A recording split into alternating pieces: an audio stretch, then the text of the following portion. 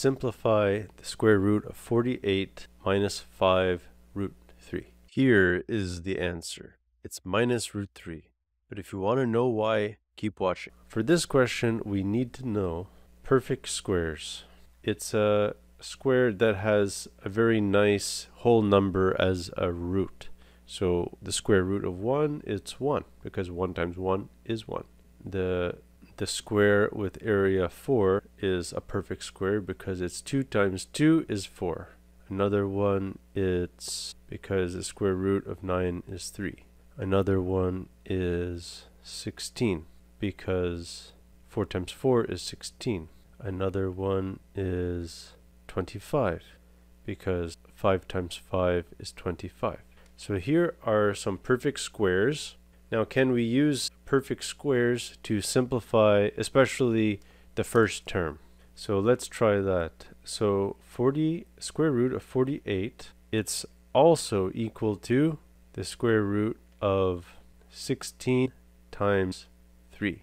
Do you see why? Because 16 times 3 is 48. But the square root of all of this is also equal to the square root of 16 times the square root of 3.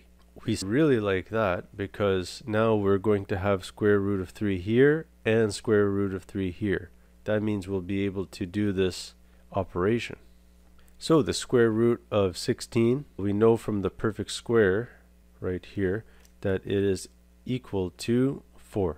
So we have 4 times the square root of 3 is also equal to 48. So we could rewrite all of this as times square root of 3 minus 5 times square root of 3. Now, because we have the same terms here, we can simply evaluate 4 minus 5, which is equal to minus 1.